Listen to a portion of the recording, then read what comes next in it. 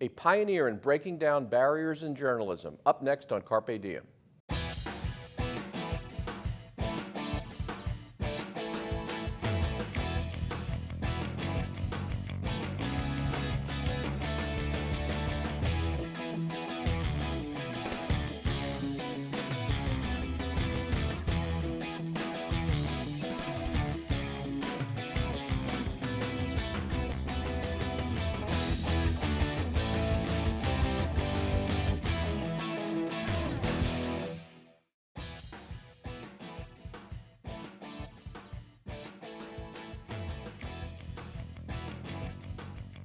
Hello and welcome to Carpe Diem.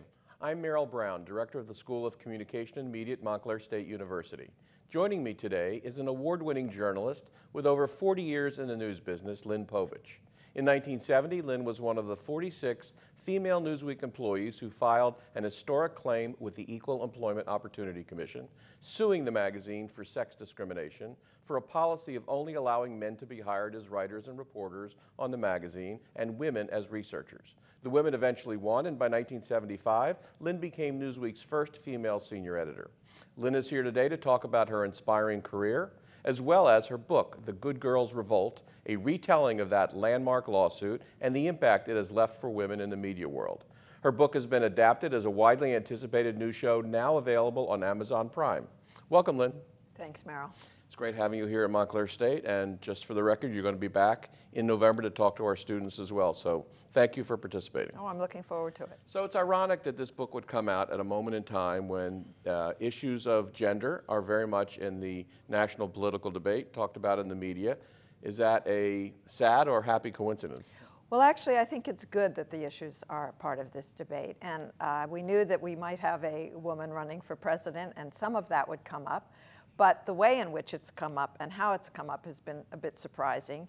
But I think it's been great that people now understand that a lot of the issues that we fought for 40 years ago are unfortunately still here and maybe getting worse in some ways.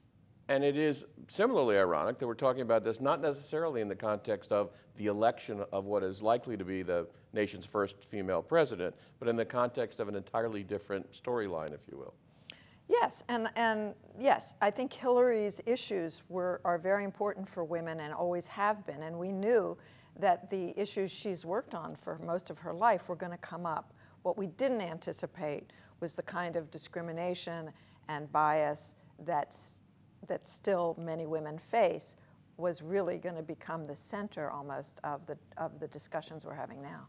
And I should show the book, which is a great book and came out a couple of years ago. It is now a TV show. What prompted you many years after the book was actually written to? Well, you know, I was a history major in college, and I believe that people should understand their history. And I found that a lot of young women, including my daughter, really don't know what it was like for women in the days that we were working as young women, and the kind of foundations that have been laid for the rights we fought for and the lives they're living now. A lot of people knew that women at the New York Times had sued for sex discrimination, but actually the women at Newsweek were the first. And so for historical reasons, or just for my own family, I thought, I want to write about this history and to show how these young women, we were in our 20s, decided to challenge not only our bosses, but the way society regarded women and the roles women were to play. And so I basically wrote it to say, this is your history, this is something you should know about, and you can benefit from seeing what it was like and what you need to do now. What I didn't anticipate was, when I was writing this book, that I would meet young women at Newsweek in 2010 who not only knew nothing about their history, but also were facing very similar situations as we were 40 years ago. And now it's a TV show, which is going to get even much more attention, both to the book and you, but more importantly, to the issues it raises. Now let's take a look at the trailer for the 10-episode series for Amazon, created by Narcos writer and producer Dana Calvo and starring Anna Camp. News of the week is the first draft of history each week. Your job is to be fast and first and good and right. That's all we ask. It's like you guys are fighting over the lower bunk bed in jail. Who gets to make the guys who are writing the story look better? used to hide my eyes in the shadows, stay blind to the light of day. I don't want to just watch the news. I want to feel a part of it. I'm a career girl! Young lady, could you get me a cup of coffee? Absolutely. Black, 2 sugars? Yes. There's great changes sweeping this country, and it is so important that you're a part of it. Nora, friend. Hi. Okay, you're not married yet, are you? Don't worry about me. I'm living my dream too, just like you are. I can't give up on this story yet. But you're not a reporter. You're a researcher. And we had a date. I awaken to this day. I'm going out to make a change. I hope our kids look like you. Well, before we have kids, we have to have a marriage. I'm going. What the hell is this? This piece hit the bullseye. That was me. Girls do not do reruns. Why not? We have rules, protocol. This is ridiculous. I quit. Senior editors, all men. That's not fair.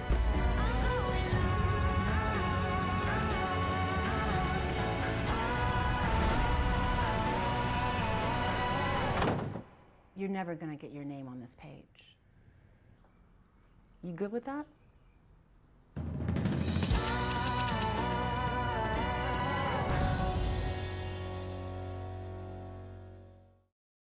So powerful trailer, but inspired by real events, but not actually real events. The book is nonfiction.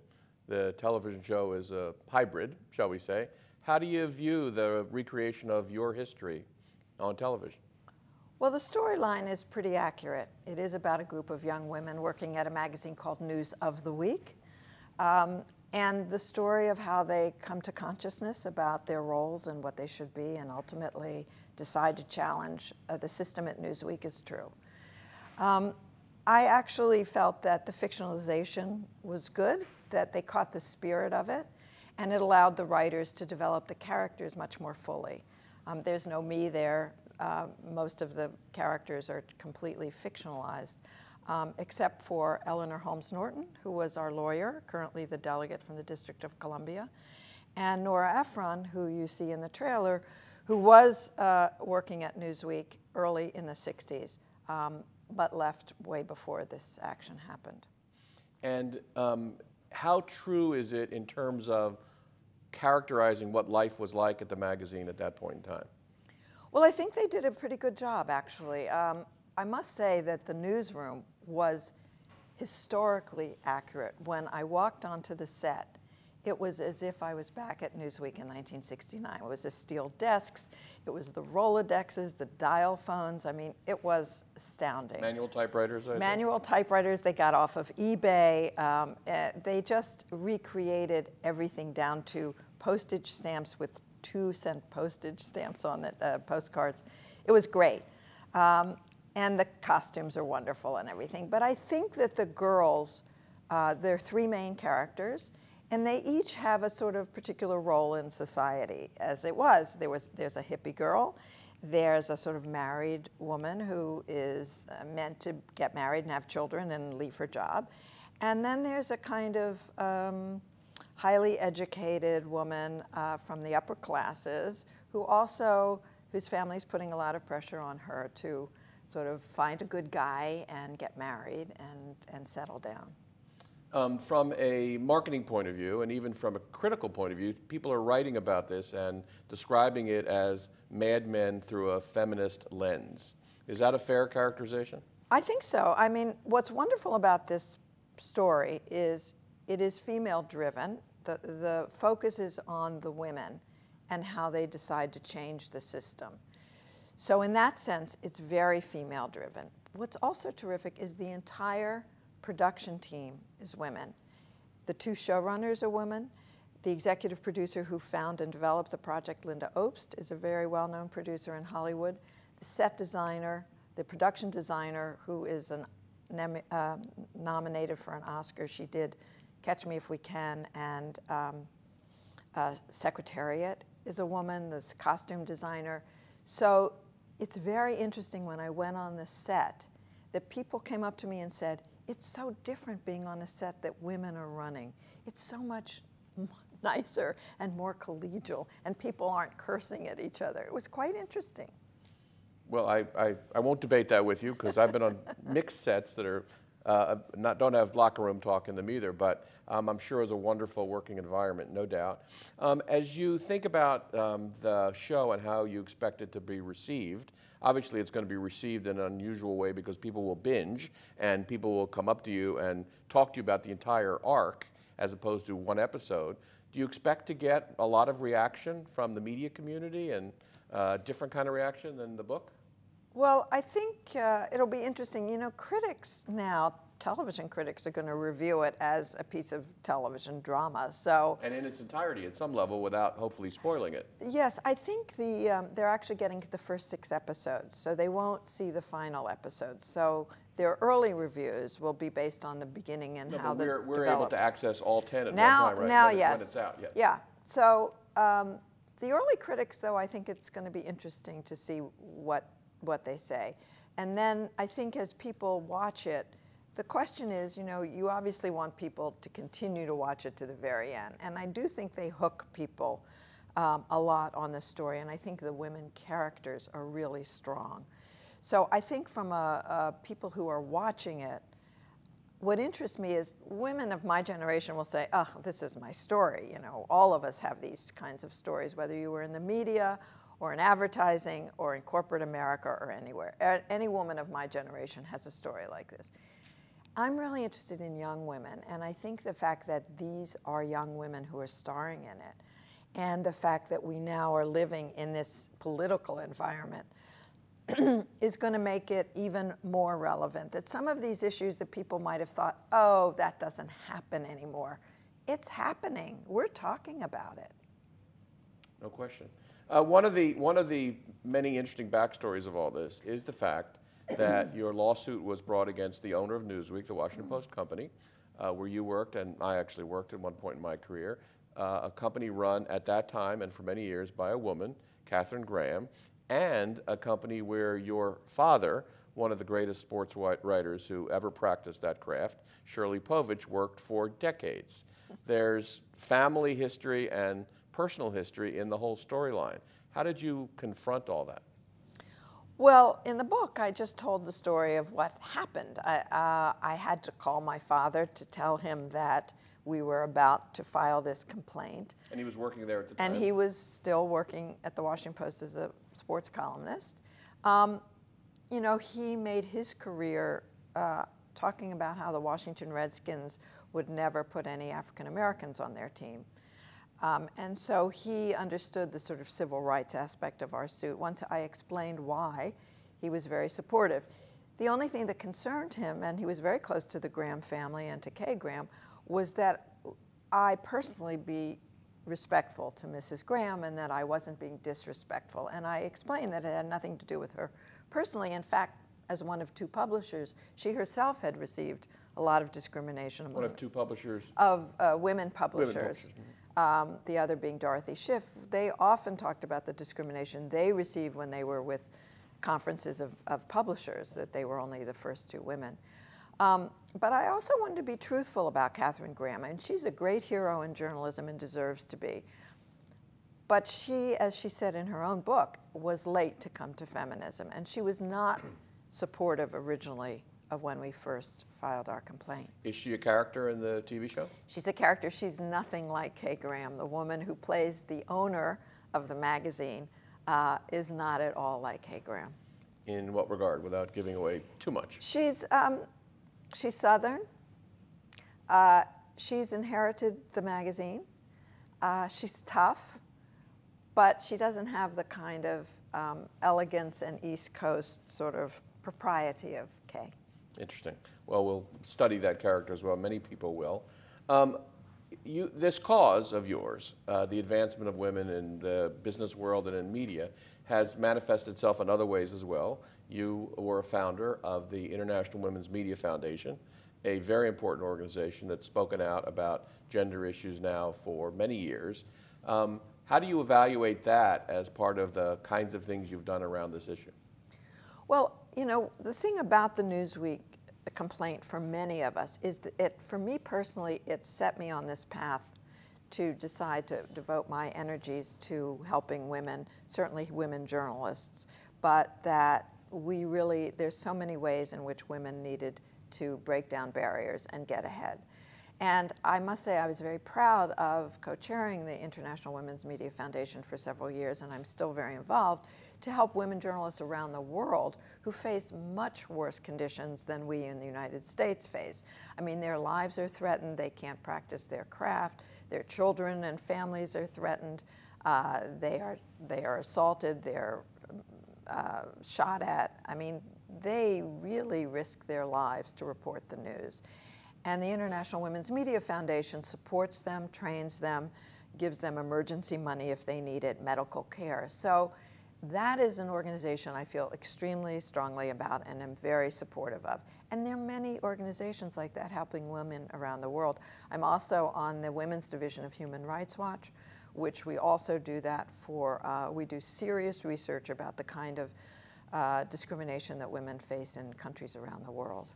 So for all this important work, and for now, what I guess close to 50 years of being involved in this issue, the reality of the world we live in is that women run very few media organizations, and there exists something of a glass ceiling, and data supports that. How do you, as you look at the span of these years, certainly women have risen in the ranks and have many exciting jobs, and the political campaign season we're in now is loaded with young, aggressive, serious-minded women journalists covering the campaign, but still that ceiling seems real.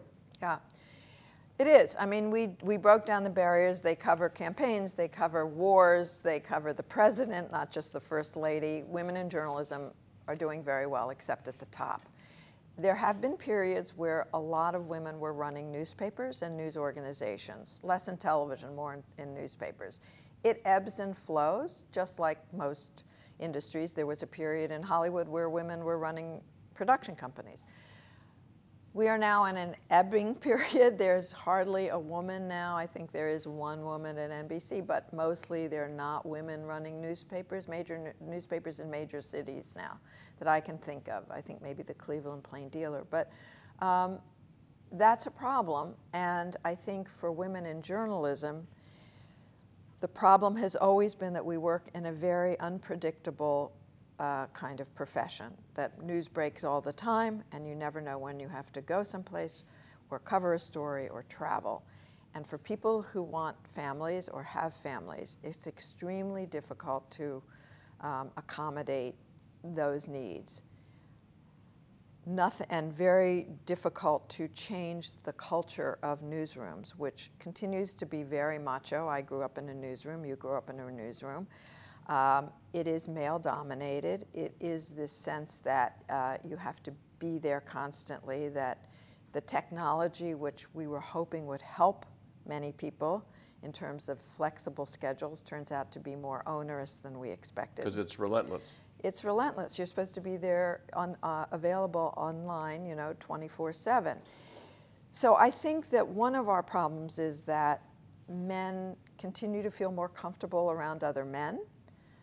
Men are often more willing to sacrifice their families to do these jobs and support their families. Women come up against a wall where the women who are talented and deserve to be promoted can't figure out how to be a good boss and a good parent at the same time. And their priorities often go to their families. So I think in order to keep and promote women, we have to change the culture, and that is extremely difficult to do.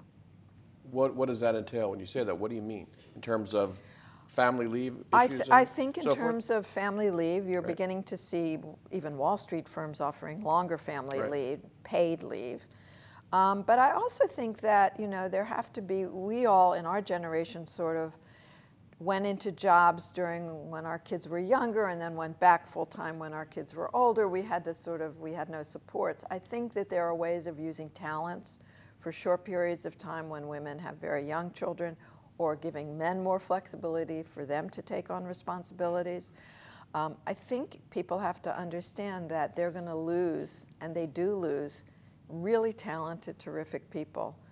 And therefore they lose different points of view. I mean, the thing that makes a great news organization is a diversity of views and a diversity of story ideas and a diversity of life experiences, and they're losing that.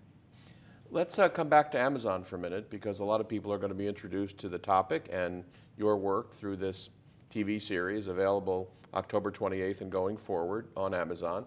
One of the things Amazon does that's interesting is they test shows before committing to them, I guess in a fashion that nobody else does. So the pilot of your show was released some time ago, and then they went through a process. Tell us about that process. Yeah, the pilot was put up with like 6 other pilots, and people supposedly watched them and then voted. The Good Girls Revolt got a lot of votes, and Amazon was very pleased. So they picked it up for 10 episodes, 9 other episodes, and the pilot ran in November. In January, they hired a writer's room of 4 or 5 writers. They wrote 9 more episodes between January and April. They shot all 9 episodes between April and the end of July, and it went up in October. So they work very fast. That's probably 2 or 3 times as fast as the usual cycle on production of a series of this quality, right? I think so. For network, I'm sure it's a little slower. And what was your role? Were you official kibitzer or what? Well, I'm a consulting producer, so I read the scripts. The writers interviewed me about what it was like then, and I tried to explain what was accurate, what characters would have done or would not have done, the sense in the newsroom, the sense of what it was like to be a woman in the newsroom.